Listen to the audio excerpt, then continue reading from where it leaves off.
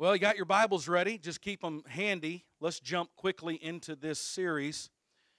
We are going to be talking about holiness. Who loves holiness? Amen. Somebody said, I love it, but I don't know what it means. Well, that's going to be a little bit of an effort for us to explain it today. Can I go ahead and just say something? It's not a part of this lesson, but can I just say something to clarify? All right, y'all ready? I've said this before here, and some people just looked at me because they've been around here long enough. They were like, holy smokes, pastor's compromised. We do not believe in holiness standards here. There's only one standard of holiness. God. Amen. We believe that God calls us to reflect Him. And with holiness comes expectations God wants for us to example, to emulate, to model. So we're going to talk about it. What is holiness? Now, I've made it real easy for y'all. And let's just jump into this. In modern Christendom, holiness is seldom discussed. You know, you can go to churches all over this planet. You're going to hear a lot about the favor of God, the blessings of God, the goodness of God. You might even hear every now and then, it's not okay to live in sin. But you're not going to hear a whole lot about the holiness of God.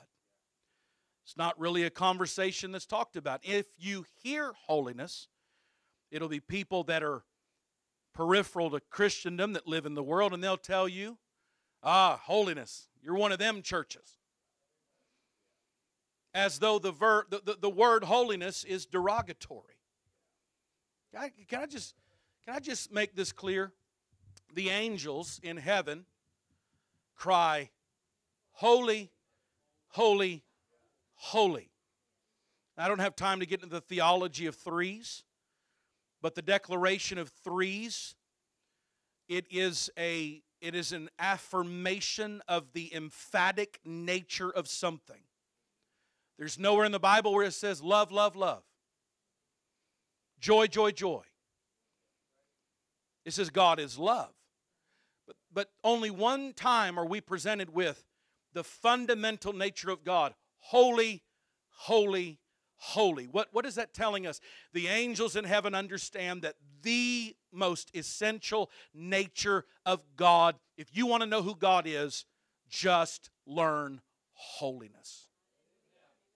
So somebody goes, I want to know who God is. Anybody want to get closer to God? You can't get closer to God if you don't know what holiness is. So we're going to talk about it. Many times people that talk about holiness, it is tilted towards God alone. So they'll talk about, God's holy. Well, okay. Does it have anything to do with me? What does holiness have to do with us? Look at your neighbor and say, what does holiness have to do with you? That's a good question, isn't it? Is it just God? Is it just God is holy, and so we talk about how holy God is, and holy, holy, holy? No. What does it have to do with me? Well, let's look at a couple verses, and we're going to set the foundation. I'm going to go as quick as I can because I've got about 30 minutes, a little less than 30 minutes left. So bear with me. It's being recorded. It'll be uploaded. You can go back. You need to go back and listen to this again. Amen? Hebrews 12:14. Follow peace with all men. Somebody, you see these little colors? Read them out to me. Without which no man shall see the Lord. Doesn't say you might see Him. Doesn't say there could be a possibility of seeing Him. It says if you don't have holiness and follow peace with all men, you will not see God. That's what it says, isn't it? I always said, I'm sorry. I know I use the Bible too much. I apologize. If you want wiggle room, there ain't much here. Why? Because it's not my opinion that we preach. It's the word of the Lord. Ephesians 4:22 through 24, that you put off concerning the former conversation, the old man which is corrupt according to the deceitful lust, and be renewed in the spirit of your mind, and that you put on the new man, which after God is what? Woo! I feel the Holy Ghost. True holiness. Which means there's a fake holiness. He says, put on the new man. What does the new man look like? It's created after the image of God. God makes the new man.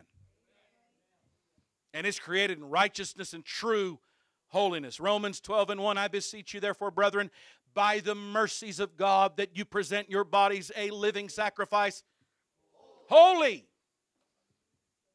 Except, well, what does holiness have to do with me? Obviously, quite a bit.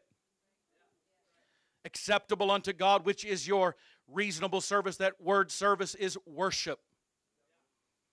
Don't tell me you're a worshiper if you don't worship with holiness. This ain't worship. That is an external symbol of worship. But worship is living holy. You want to know what attracts God? Himself. God's attracted to Himself. Now, well, that's egotistical. No. God has an ego, but He's not egotistical. And there's a big difference philosophically.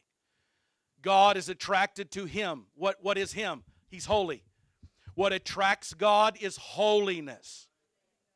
That's why people can come into this church and they can, the first moment they walk in, they can feel something in this place. Right, Verna? First time she comes, she goes, I've been to a bunch of different churches, but my God, I walked into your church and I felt something there.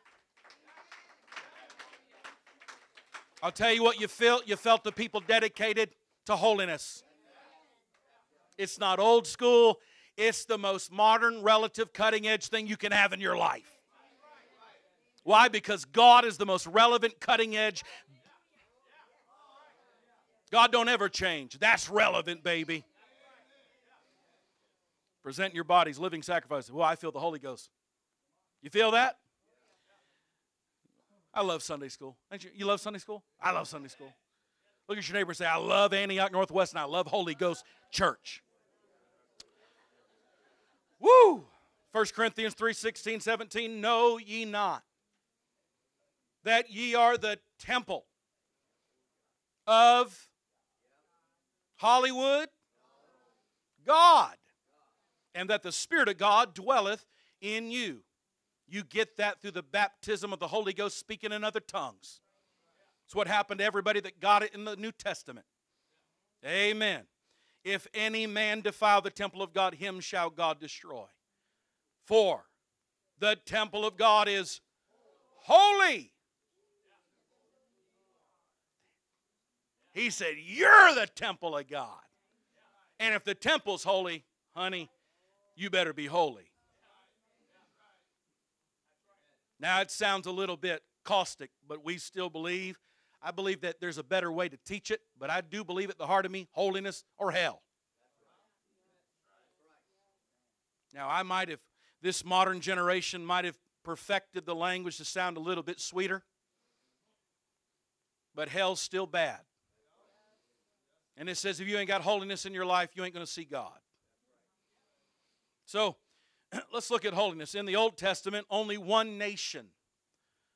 If you can't read it, I can, so just bear with me. In the Old Testament, only one nation. Everybody say one nation.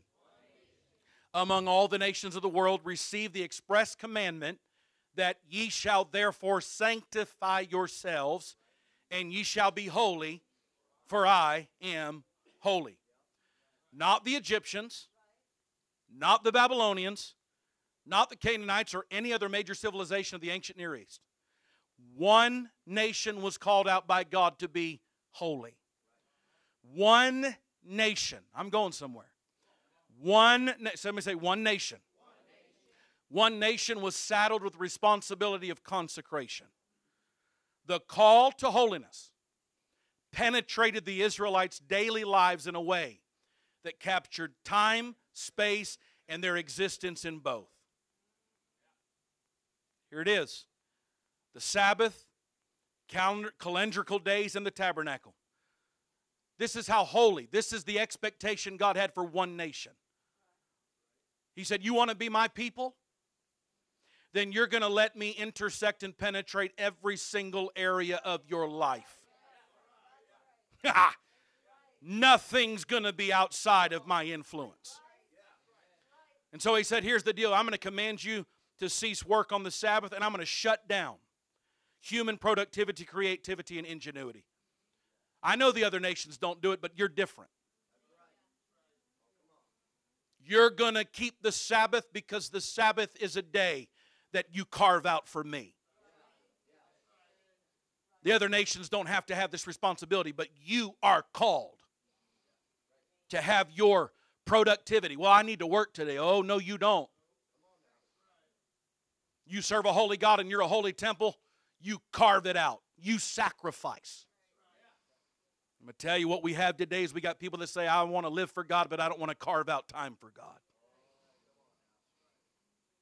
Time was held daily to divine procedures at the house of God.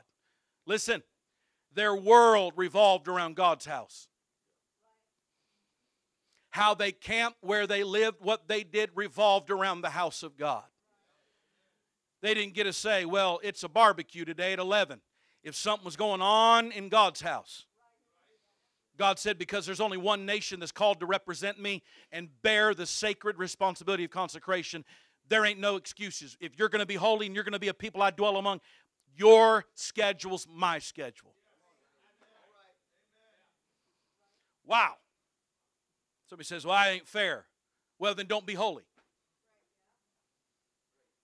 Israel could have said, we don't want that. God would have found another. But I'll tell you, I want my daily life interrupted by Almighty God. Not only was it daily interrupted, it's time to gather.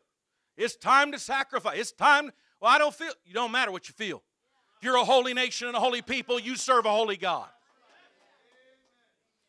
Annually, there were feasts that were fixed calendrically. There were events called holy feasts, and God said, you listen to me, I even own your calendar. If you're going to be a holy nation representing a holy God, then you're going to give me your calendar. Oh, well, I got a vacation. Oh, no, not during the feast days. I'm going to tell you, I am very tempted sometimes to bring a little bit of the principles of the holy feast days into the church community, where we have 7 revivals. And nothing gets in the way of those 7 revivals. Why not? Woo! I tell you, this will preach, so I'm preaching it. Even their movements, somebody shout movements, were confined to the divine directives of the glory of the cloud by day and the pillar of fire by night, which corresponded to where God's house was. God said, you don't move until I move. You don't camp until I stop. So their time, their movements, their Sabbath, daily, annually, every part of their life. I'm going to put it this way. Here we go. Their resources. I didn't even get into their first fruits, their harvest. I didn't get any of that. Their resources, their harvest, how they dressed, how they ate, whom they married. Are you with me right now? Only one nation had this responsibility. Only one nation. Every single feature of their lives was held captive to an expectation of holiness. Only one nation. But why? Why only one nation? Because holiness always seeks and demands sacred time and sacred space. See, listen, don't forget this. While God is everywhere present at the same time, He doesn't manifest everywhere at the same time. God right now is in the alley where they're hitting drugs. But He doesn't manifest among rebellion. So what God looks for is a place to manifest His glory.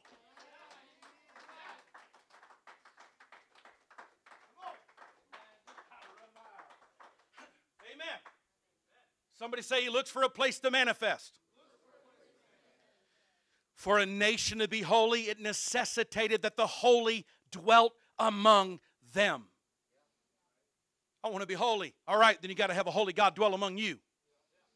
And if you want a holy God to dwell among you, you got to have sacred time and sacred space. So how do you get a God who is perfect and holy to dwell among an imperfect people full of problems? You got to have a sacred space. And it's got to be penetrated by sacred time. Because God doesn't just operate in the mundane, common, banal, carnal places of our worlds.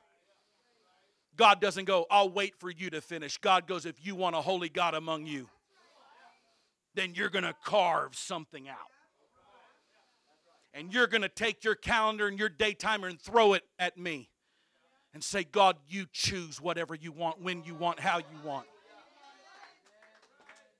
So how? The fundamental dilemma is how do you get a holy God among an unholy people and then people become holy? Even Moses understood this when God said, I'm not going with you. And Moses said, if you don't go with us, we're no different than any other nation in the world. The only thing that makes us different is your presence is with us. So the only way to be different, the only way to be holy is to have a holy God. But how do we get a holy God among us? The tabernacle in the Old Testament answered that dilemma. How can a holy God dwell among people? He said, I'll tell you how. You give resources. You sacrifice your time, your talent, your treasure. And in the middle of the desert, you start carving something out that has nothing to do with your agenda. Where none of your flesh works. It's a place of emptying. Oh, God! You carve out this space for me, and you give me your time. And God says, if I can have a place and time, then my glory can fall. So holiness then and holiness now. Then there was one nation. Why one nation? Because God needs a sacred space. Who can dedicate sacred time? Only one nation in the Old Testament. So what about now? The church becomes the new distinctive means by which the holiness of God is now manifested throughout the world. You ready? Don't forget this. As there was only one holy nation of Israel, there is only one holy bride of Christ. The new holy body of Christ. There was one tabernacle, and there's one church. There was one Israel, and there's one church. And God took the principles of holiness for them and said, it still works the same way. I still need one means. I still need one vehicle that will carve out a place for me in this broken world. Same thing as the Old Testament. You don't get a glory dwelling among the people if they won't carve a space out for Him. And so how does it happen here? When you receive the Holy Ghost, we become new creatures. And when we become new creatures, the ribbon cutting ceremony happens on the new temple. God found a place to live. And the Bible says, you can't make it into the kingdom of God except you're born again of the water and the Spirit. In other words, you got to have a holy God penetrate an unholy place and renovate it completely from the top to the bottom and make it brand new. Everything I used to do, I don't always do anymore. God changed the way I talk, changed the way I dress, changed the way I live. I want to be a Christian, though, that doesn't carve out a place for God. Then you're not a holy nation. Because the Bible said that you are called out of darkness into His marvelous light. You're a holy nation, a royal priesthood. You're chosen. So just as God chose one nation in the Old Testament to represent Him to the rest of the world, God chooses one nation today. It's called the kingdom of God, the body of Christ. You get the Holy Ghost. You're born again. You're baptized with that wonderful presence of Almighty God. And in that moment, what a great moment. Anybody remember when you first got the Holy Ghost, speaking with other tongues? It was a newness like nothing you ever felt. My God, I don't feel guilt, shame, dirtiness, none of it. I feel so liberated. Oh, I feel clean. You want to know why you feel that way? Because at that very moment, you are exactly what God needed to feel. And on the front door of your temple says, no vacancies. I'm filled up from the top up, from the floor up, and I used to be toe up. This Holy Ghost is the best thing in the world. Isn't it wonderful, Rahel? But it ain't wonderful if you don't like holiness. I want you to think about it, because if you got the Holy Ghost, don't say, oh, I'm filled with the Spirit. The evidence of being filled with the Spirit is you got a holy temple. You know, I talk like a good Christian. God bless you. That doesn't make you holy. But the temple's clean, the temple's pure. What we watch, what we wear, what we do, where we go, how we act. Honey, I'm not competing with the Kardashians. I don't want Hollywood pumping itself into my world. You want to know? Not because I got a church that gives me rules. These aren't rules. These are operatives to get closer to God. This isn't an obstacle, it's an opportunity. Thank you. Some people, oh, holiness is a burden. Throw that language out. Not having to watch garbage ain't a burden. It's a privilege. You know why? Because He's close to me. I can sit in my car with pure thoughts, no shame, no guilt. And He can move on me whenever He wants to. If you've been fighting holiness, and holiness is in, we're going to get in all that. You've been fighting it, honey, don't fight it.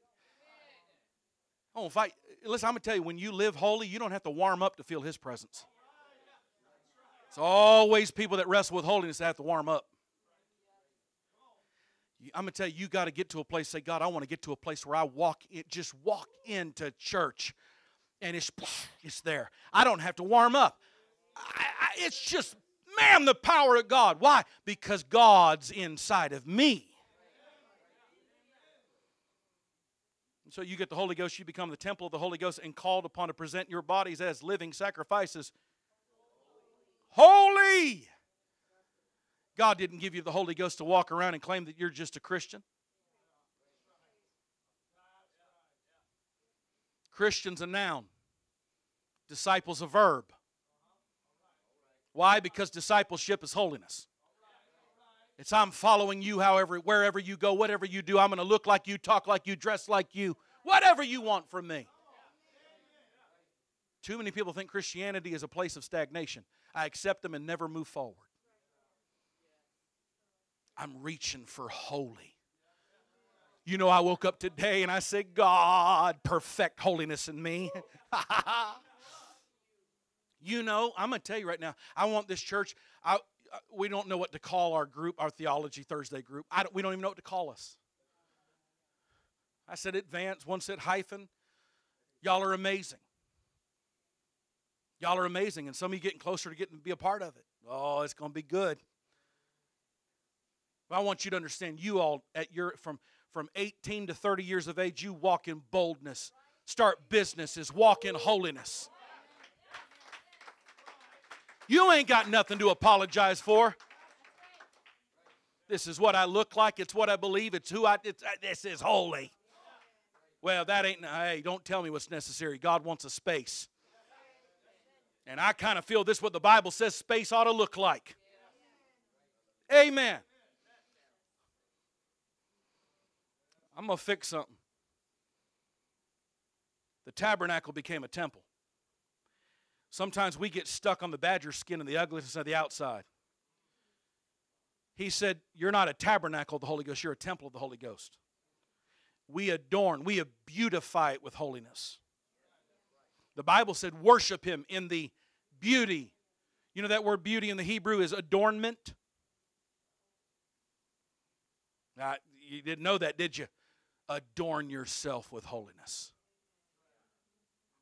Well, how do I know that? Well, He was the first. Listen, somebody goes, what was the first profession in the Bible? God was the first one that made clothes. God even cares about what we wear. You don't think that matters? He looked at Moses and goes, here's the deal. I got some specific instructions on how the priesthood makes it into my glory. They got to dress a certain way. You imagine Aaron go, I don't want to wear this.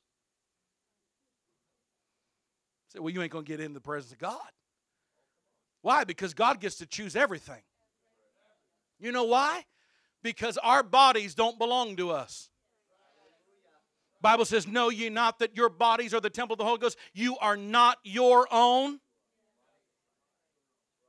The quicker we get the revelation God owns all of me and not some of me, the quicker we'll get out of debt. Here I am. Tell me what you want, God. I'm telling you in the Holy Ghost right now, I feel it. I wouldn't have to preach it. I wouldn't even have to talk about it sometimes. You started praying that prayer, God, whatever you want, show me. My favorite story, Sister Rahel, to this day. She showed up, had been baptized in the titles, Father, Son, and Holy Ghost. She goes, that ain't right. She heard the teaching. She went home because there's no name pronounced in the titles. If I give you a check right now and I write Father on it, you ain't going to cash that check. Because there's no authority in a title. I feel the Holy Ghost. Sister Rahel, she started saying, well, Pastor, 2 weeks, I started doubting. I don't think I need to do that. Then I had a dream. Can I share that dream? She said, Pastor, I started dreaming. And somebody knocked on the door of my house and opened up the door. And there was a UPS man at the front door. And he had a big box in his hand. He gave it to me. What is this? Because I can't deliver it. She goes, why? I paid for delivery. He said, there's no name on it.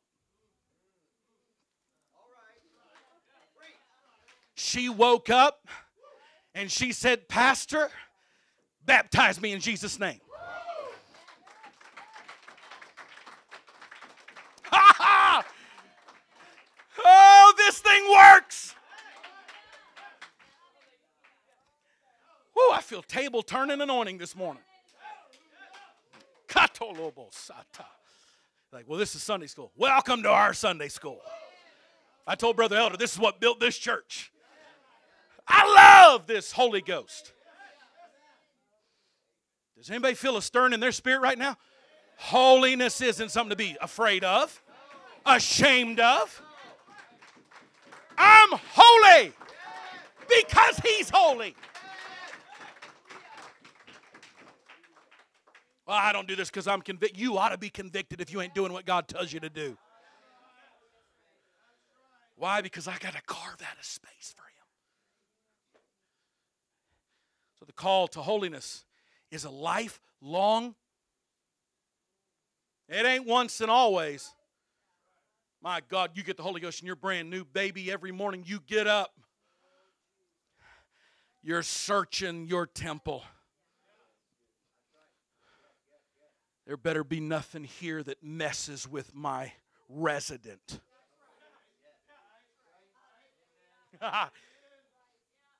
You open up the little doors. You do sniff tests. You walk around and you pray for discernment. And if you find something inside your temple that's not supposed to be there, you say, listen to me. This temple's for one thing only. It ain't for porn. It ain't for Hollywood. It ain't for doubt, perversion, addiction, rebellion, obstinance. And if you catch something trying to shack up inside your house, blow the whistle. Get into your prayer meeting. I'll tell you what a prayer meeting's been for me many times. It's been an eviction process. I said, I ain't leaving this prayer meeting until somebody gets evicted. And I let that holy God of Israel and the holy God of this church knock on the front door of my temple, slam the thesis of you don't belong there onto the walls of my heart, and I watched sin just run away.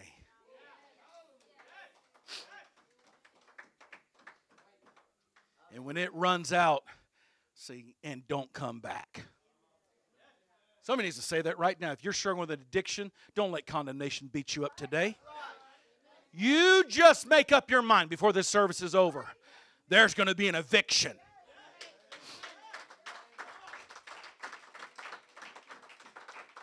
Somebody say, and don't come back. Somebody goes, how do I conquer pornography? And don't come back.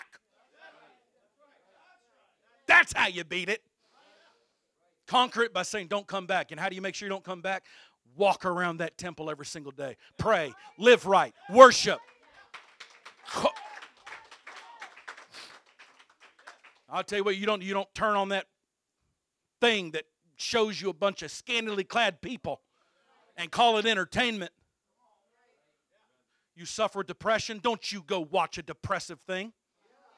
Listen to depressive music, which means you can't listen to country.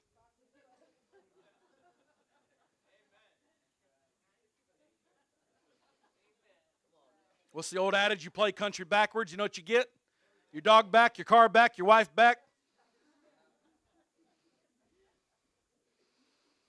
Half the country today is just the twang of depression. She left me, and I drank another beer. You got to say, get out.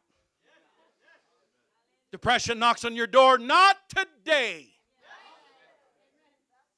This is a holy place. See, somebody says, well, depression has to, oh, don't get me started.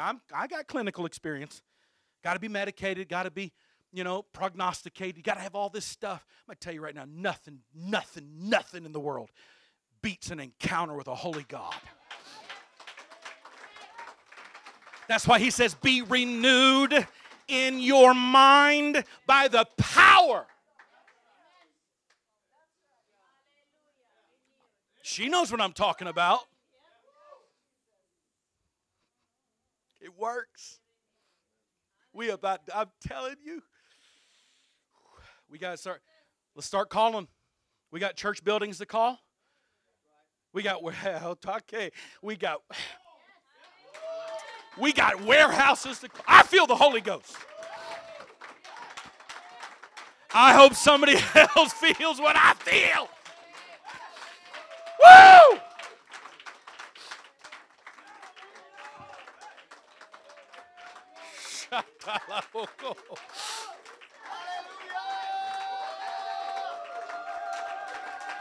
Woo! I feel it.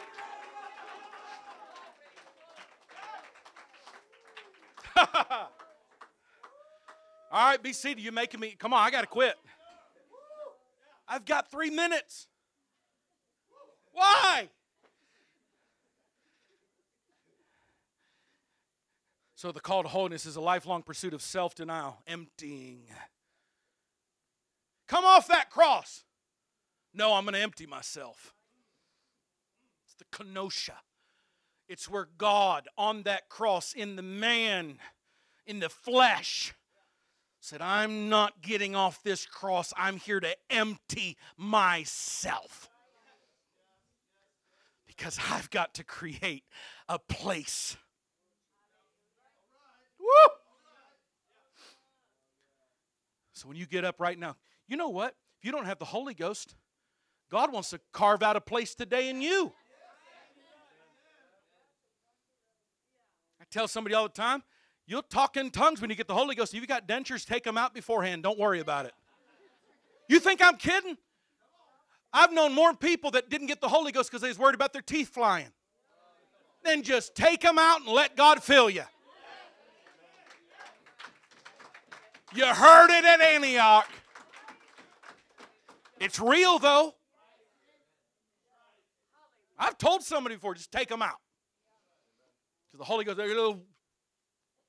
take them out. I'm telling you, hey, don't let anything get in the way of God filling you. I know we got denturous people here. I'm not looking at none of y'all. I love our denturous people.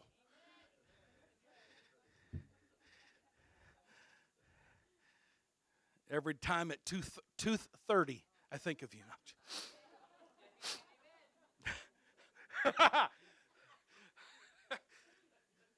That's what time you go to the dentist, at 2:30.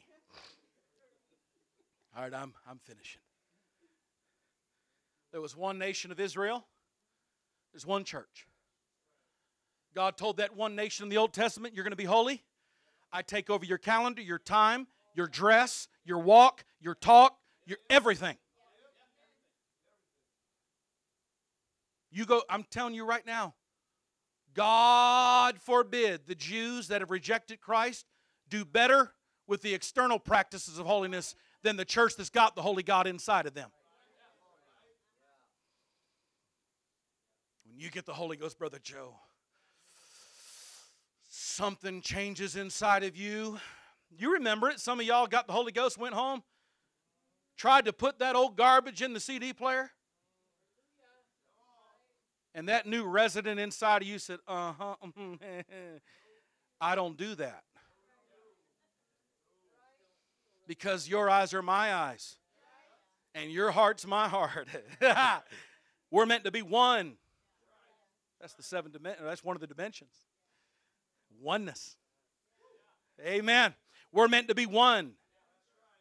You remember that, some of you? I remember when God filled me with the Holy Ghost, I tried to go listen to some old music. And you ready? I listened to that crazy stuff. Understood every word of it. I got the Holy Ghost, went back to it, couldn't understand a single word that they were singing. You want to know why? Because a different spirit was listening through them ears. You want to know why I could try to go put something that I watched before and go, whoa, I don't remember that being in there.